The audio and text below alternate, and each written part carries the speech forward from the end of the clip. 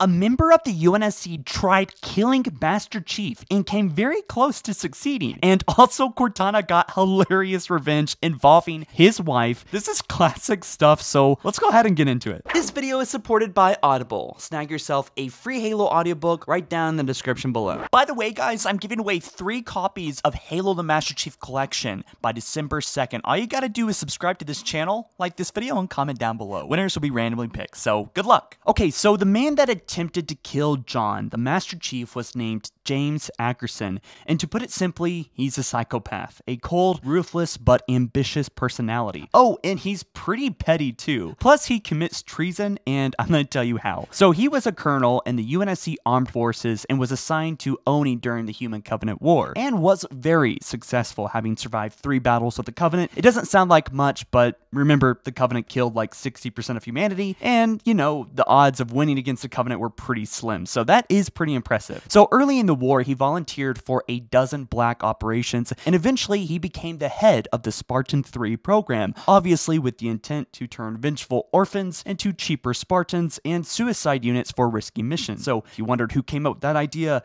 it would be this guy. Not long after Dr. Halsey's Spartan 2 program went live, her being his rival, he would begin his own super soldier program, named the Spartan 3 program. Wow, that's as clever as naming your channel like HaloFollower. He studied DNA profiles of the candidates and covertly observed the Flash clones and how they were used to replace the Spartan 2 children and even retrieve dead ones. He even proposed the plan in 2531 and had the Spartan 3 program go live and approved. And Ackerson had basically turned from a commander of sort to a politician, more or less, and would eventually get a seat in the UNSC Security Council and Special Weapons Development Program. Now, during the fall of Reach on the planet Reach on August 29th, 2552, just about a day before Noble 6 and, well, all of Noble Team is dead, Master Chief is getting an upgrade on his neural interface on the facility nicknamed Painland. Fun fact, it was actually this same day, but just later, maybe just hours later, that Noble Team was ordered to destroy Sword Base. Now this is when they make their way inside and encounter Halsey, and they're given a fragment of Cortana to bring to the Pillar of Autumn,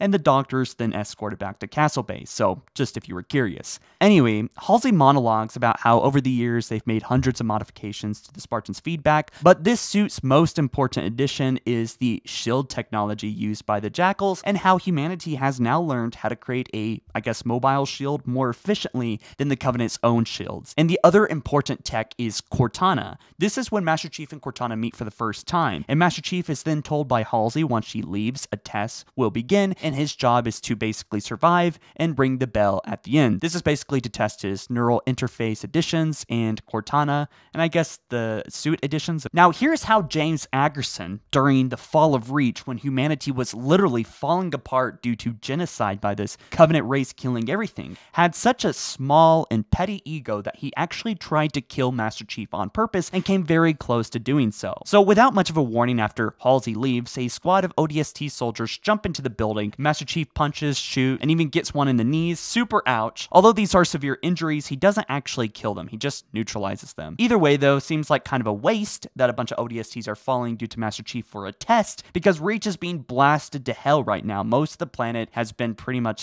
annihilated, but I digress. Mows over 3 more ODSTs. Master Chief advances amongst a landmine field of Lotus anti-tank mines. These would easily blow him apart, so excessive to say the least. And then even activates a heavy automated 30mm chain guns, kind of like Warthog turrets, and that's where Chief would slide behind one and use it against the other. And then of course, to finish it off, he starts getting pursued by a Skyhawk fighter. Now this is where Halsey gets like upset, like, all right, this is a little bit too much, we're gonna kill the Master Chief, but Ackerson refuses to stop it. This field test was of course directed by him and was obviously a gross misallocation of resources, and it kind of makes him a traitor because he's trying to kill one of humanity's best soldiers during a very crucial time when humanity might go extinct in just months, but especially since Reach, the entire planet's being burned at the moment. But Ackerson was trying to basically disgrace all Spartan 2s and Dr. Halsey, or, if even possible, kill the legendary Master Chief, because basically he hated Dr. Halsey, and also he wanted the funding. But as Chief is sprinting away from the Skyhawk fighter, Cortana alerted him of missile locks. So Chief stood his ground, and as advised by Cortana, told him to deflect, and at just the right moment, Master Chief actually manages to deflect a very deadly missile that would have certainly blown him and his armor to pieces, blasts the rocket down, deflects it down into the ground, still knocks him over, but Chief makes it to the bell in time before the Skyhawk fighter makes another round. But the thing I really love about today's video is how Cortana gets revenge on this douchebag. So, I mean, oh man, but Ackerson was kind of pissed from this and said he got lucky. Halsey responded, Spartans make their own luck. So how Cortana got revenge on this douchebag was actually quite comical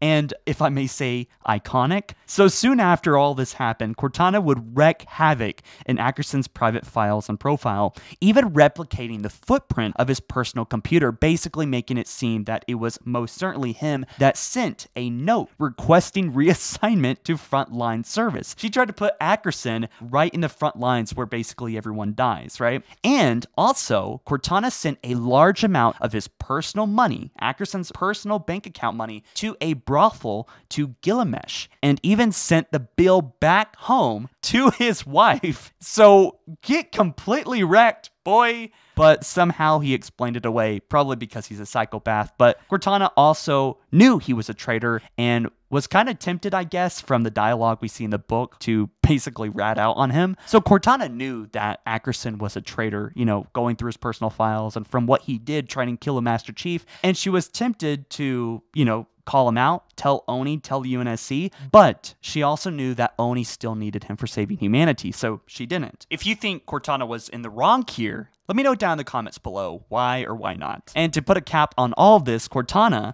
while she was doing all this hacking, she was almost caught by Dr. Halsey, but since she's an AI and a smart AI, she was able to get in, get out within just milliseconds and get all the data that she needed. But nonetheless, it was technically a close one. So even though Ackerson was able to exonerate and explain all this away and get away with the things and the hacking that Cortana did, during the Battle of Earth, he does actually get fucking karma. So Ackerson had left his post in the Security Council at the UNSC and assigned to Mars when on November 2552, him and his forces fought hard against Covey forces when eventually they were defeated and captured. Ackerson was taken by Lepidus, a brute shipmaster, and was interrogated. Ackerson would lead the Covenant on a wild goose chase looking for a special foreigner artifact named the Key of Ocelon, which was basically needed to be used to activate the Halo rings and do the Great Journey or whatever. This stopped the Covenant from glassing Ohio and the city, and basically would stop the Covenant's activities on Earth. Of course, the Covenant realized that this was all BS, and Ackerson would mock the brute shipmaster, saying that the Covenant's pompous arrogance would cause them to lose the war. Lepidus was so angry, perhaps understandably, for the Covenant and the Brute, he beheaded Ackerson right there and then, claiming the Covenant's blind fever would lead to their victory. What I just read is like a nip from Halo Reach's second campaign. That's what I call it. If you want to learn more about the Fall of Reach, then certainly get Halo the Fall of Reach on Audible. You can get it for free, link down in the description right now. So guys, what do you think of Ackerson? How else could have Cortana got revenge on Ackerson for almost killing Chief? Was he a traitor or not? Let me know in the comments down below. And of course, like this video up and join me on this Halo journey of Halo news since 2011. Alright guys, thank you so much for watching, and I'll catch you in my next video soon.